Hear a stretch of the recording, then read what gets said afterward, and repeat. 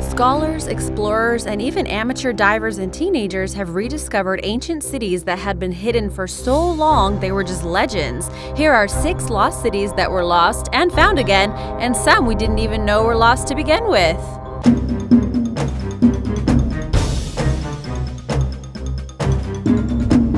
Number 6. Troy. The legend of the Trojan War is one of the most powerful stories from ancient Greek literature and forms the basis of Homer's The Iliad. Most of us have also probably seen the movie. Ancient Troy commanded a strategic point at the southern entrance to the Dardanelles, a narrow strait linking the Black Sea with the Aegean Sea. The approximate location of Troy was mentioned in several works by ancient Greek and Latin authors, but was lost for hundreds of years until in the 1800s, when scholars Charles Maclaren and Frank Calvert were able to persuade German archaeologist Heinrich Schliemann to excavate a mysterious mound known as Hisarlik. Everyone else had ignored Maclaren and Calvert, claiming that the legend of Troy was just a story based on myth, not history. Of course, Schliemann took full credit for the discovery once he began uncovering the ancient city. Life lessons, guys. Always trust your instinct and don't let other people take credit for your hard work. The actual site where the city of Troy was located has about 9 different layers of settlements, towns, and cities that could have been the Troy led by King Priam, whose son Paris ran away with Helen, wife of Menelaus, king of Sparta. The first and oldest layer dates back to the early Bronze Age, around 2000 BC. Later versions of Troy were destroyed by fire and others by earthquake and war. Then it was abandoned and forgotten until the legend became truth. Number 5. Pompeii. When Pompeii was destroyed by Mount Vesuvius, the city was buried under layers of volcanic rock and ash, frozen in time until its rediscovery and exploration in the 18th century. Pompeii had a population of between 10,000 to 20,000 people and was famous for its excellent farmland. One of the ironies of volcanoes is that they tend to lure people in because they produce very fertile soil. In the towns below it, most people would not have known that Vesuvius was a volcano or that a Bronze Age settlement in the area had already been annihilated almost 2,000 years before. Vesuvius is actually inside the exploded skeleton of an older volcano. If you look at an aerial photograph, you can see the remaining ridge of a much larger volcano on the north side. Around 2,000 people were killed in Pompeii from a cloud of scorching gases and thousands of tons of rock and ash that rained down over the city. The powdery ash that buried everyone was so fine that you can even see people's eyelids preserved like a plaster cast. The Emperor Titus declared Pompeii an emergency zone and offered financial assistance for cleanup and recovery, but the buried towns were beyond salvaging. Eventually, Pompeii and Herculaneum were taken off local maps and forgotten for hundreds of years. Within a few centuries, settlers had repopulated the empty terrain, unconcerned with what lay below. The African plate on which most of the Mediterranean Sea rests is actually diving beneath the European plate. Under pressure underground, the gases stay dissolved. When the magma rises to the surface, it compresses, causing volcanoes to explode. To this day, Vesuvius remains one of the world's most dangerous volcanoes. Some 3.5 million Italians live in its shadow, and about 2 million tourists visit the ruins each year. Although monitoring devices are in place, if there is a major eruption with little warning and if the winds are blowing towards Naples, there could be another major disaster. Number 4. Harappa and Mohenjo-Daro. The discovery of the Indus Valley Civilization, also known as the Harappan Civilization, in what is now Pakistan, was first recorded in the 1800s by the British. The locals also knew about it before then, obviously, but there was no widespread archaeological excavation until the 1920s. This mysterious culture emerged nearly 4,500 years ago and thrived for 1,000 years, profiting from the highly fertile lands of the Indus River floodplain and trade with the civilizations of nearby Mesopotamia. It remains mysterious because scholars have still not been able to decipher the language and instead have to guess at their daily life based on the objects that have been found. Mohenjo-Daro and Harappa were highly advanced cities of their time with remarkably sophisticated civil engineering and urban planning, reaching their golden age between 2600 to 1900 BC. Harappa had a level of architectural planning that was unparalleled in the ancient world. The city had many drinking water wells and a highly sophisticated system of waste removal. All Harappan houses had latrines, bathing houses, and sewage drains. They were abandoned in the 19th century BC as the Indus Valley Civilization declined and the Indus River possibly flooded the city, or there was a severe drought. Mohenjo-Daro means the Hill of the Dead or the Mound of the Dead in Sindhi.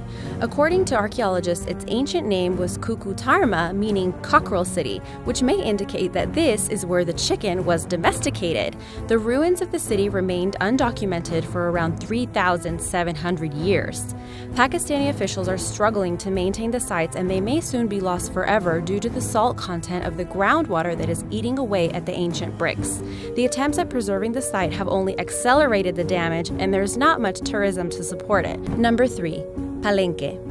The Maya ruins of Palenque were lost and then found again in the jungles of eastern Mexico. Deep within the Temple of the Inscriptions, shown here is an ornate, vaulted chamber containing the crypt of the ruler Pacal. The first published account of this city was in 1567 by a Spanish priest who came across the stone temples and plazas that had been abandoned by the Maya.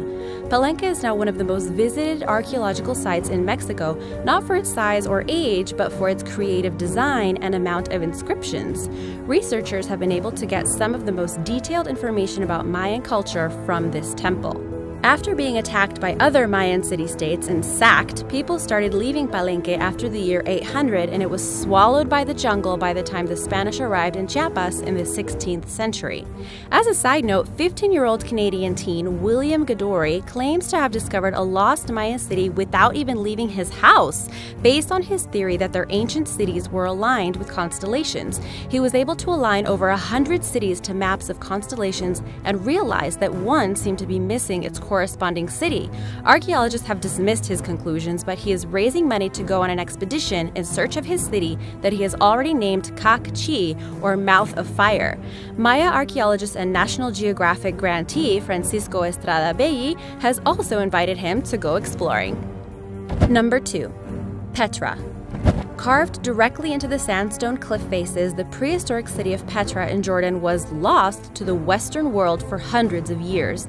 Hidden in the desert canyons, Petra was a once thriving trading center and the capital of the Nabatean Empire between 400 BC and 106 AD.